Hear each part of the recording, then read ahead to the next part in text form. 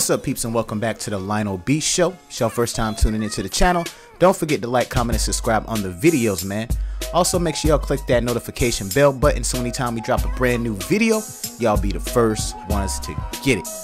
Now, man, this is, news I definitely hate reporting.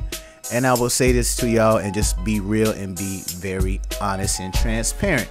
I definitely enjoy being a blogger, man, but sometimes when you get like these type of stories, where people are actually hurting themselves or have hurt themselves, it makes it pretty tough, man. It does.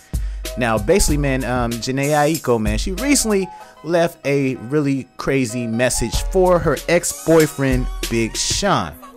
Now, there was claims out there, man, in December that they had split up, and the rapper was basically recently spotted with his ex-girlfriend, Ariana Grande.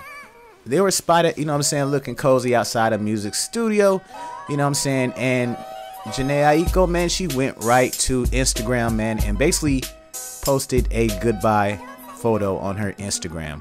Now, I'm going to show it here, man. It's actually no longer available on her Instagram. She took it down. But she did also post a bunch of other weird type messages on there, man. A lot of people are saying she's definitely seems very suicidal.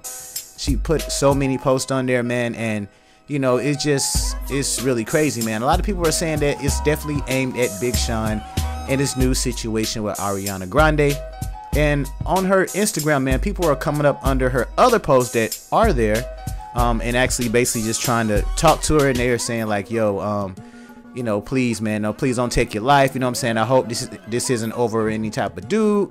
Hopefully you can get this all together. Now, y'all know she had her Big Sean tattoo covered up, man, and she really didn't want to be honest about the break on the relationship, which I understand. People like to have their privacy at times. But yeah, it's definitely sad, man. It definitely wasn't an amicable break. They have been civil to each other, but I know she definitely felt stabbed in the back with Ariana Grande and Big Sean moving forward, because she was definitely in love. Now, also another reason that this is definitely true, man, is because, man, she was actually battling pill addictions as well, man. She has a terrible pill addiction to where even was like, yo, man, she almost died.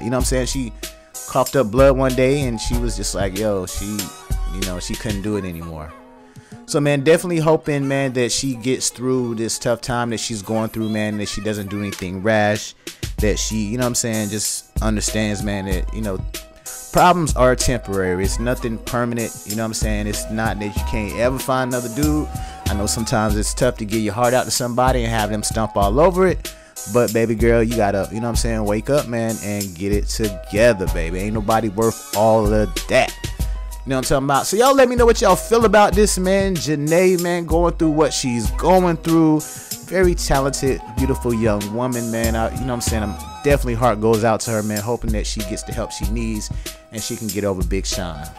But yo, y'all let me know how y'all feel about this, man. Don't forget to like, comment, and subscribe on the video. Share the videos, and I'm gonna peep y'all on the next one. Holla.